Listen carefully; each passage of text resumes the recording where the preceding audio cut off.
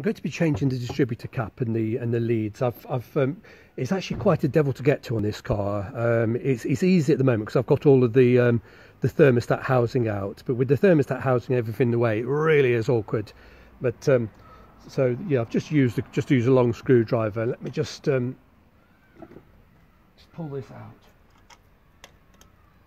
I've already loosened that off camera, so doesn't look like it's been out in years, to be honest. There's all dirt, and I will vacuum that in a minute, but there's just something I wanted to show you. The new leads. Oh, here they are. It's got a fantastic set of ultra heavy duty. Look at the difference. Look, yeah, these are about 6.57 millimeters. They're 10 millimeters, and electrical current's a bit like water. It builds up pressure, and there's a huge amount of current goes through these leads, really enormous. And the thicker the lead, the easier that current will flow, and obviously the thinner the lead, the more difficult it will be for the current to flow. So what I want to do is just select. I'm going to test them for flow. Let's do on the long. This is the longest one. Let's just work back. There it is. It's just going to work back. Take the longest lead. You know, I'm going to test them all, but I'm not going to do it all on camera because this will take too long. Let me just, I need to get the longest red one as well.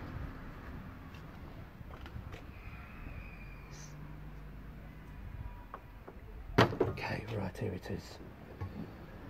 There we go. Let's just get the multimeter. Take the multimeter and set that. What I'm going to do is measure the resistance across the terminals. Let's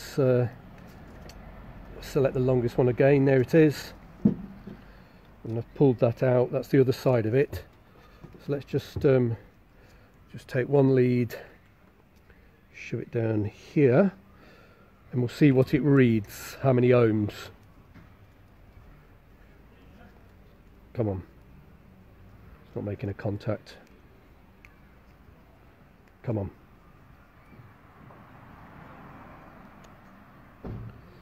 There we go. Gosh, that's high. That's really high. 15. I'm losing connection because I'm fiddling with it here, but roughly about 15 ohms, give or take. Because I've got my finger on it, it's going to distort the reading slightly, but that is enormously high. There's a lot of resistance in those leads. Out of interest, let's just chuck that down. Let's get the red one. I'm expecting this one to be considerably lower reading. Let's just because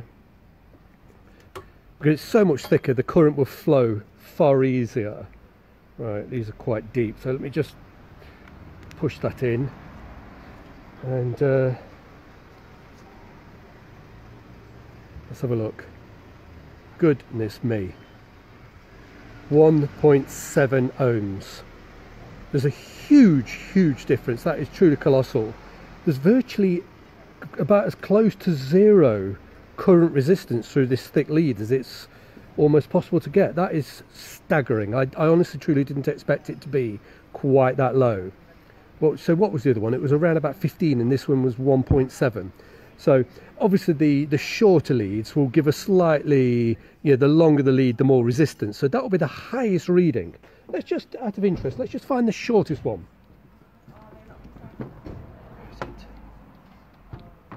Here's the shortest one. We'll just try this one, just out of interest, see what reading we get on this, because this will be lower, of course. Goodness me, I don't know if you can read that. Just, oh, come on. I need more hands than I've got. I need more hands. I'm struggling. Okay, there's one. Let's just zoom the camera in on that meter, and I will. This is the shorter lead.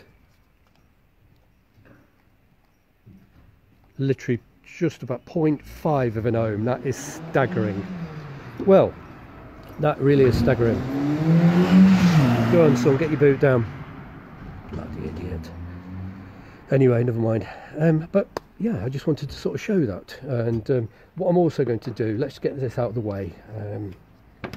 I need to, I'm starting to lose the light here, so what I'm also going to do is I need to vacuum inside the distributor cap before I dismantle it. Here we go. Just give this a quick it's bound to have dust in it.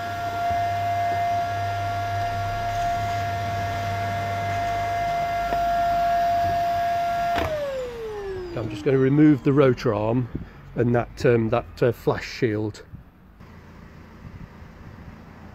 So I've moved the flash shield. Let me just put my hand in and pull out the rotor arm. Doesn't look bad, because I did actually clean this before, you know, before I drove the car when I first bought it, and I suspect there might be some dirt and debris in there. I don't want anything to get stuck inside this distributor, so let's just vacuum it.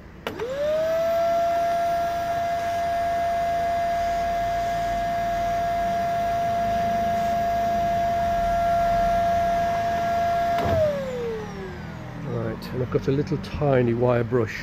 So what I'm going to do, I'm just going to, it's awkward on camera, I'm just going to rub around the edge very, very carefully. But at the same time as rubbing it, I'll be brushing it, and I won't be able to get that on camera because my body is going to get in the way. So I'll pause this again. So like I said, I've given that a good vacuum, very, very, very careful rub with a copper brush around the edges. It's alloy, and it does get sort of, you get aluminium oxide. I've got a new rotor arm here, which hopefully is a similar shape, different colour, genuine Lucas part, but that looks correct. Let's just push that on.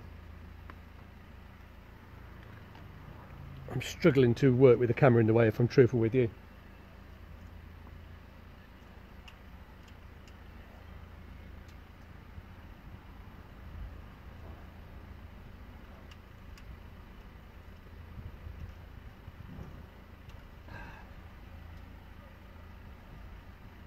Quite a tight fit. As a little, just as a little key there. I'm just trying to get that key to locate. There is a, if we zoom in, there is a little cut in the metal key there.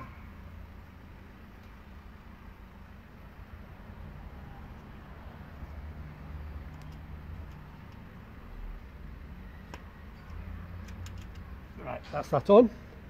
Put the flash shield back on.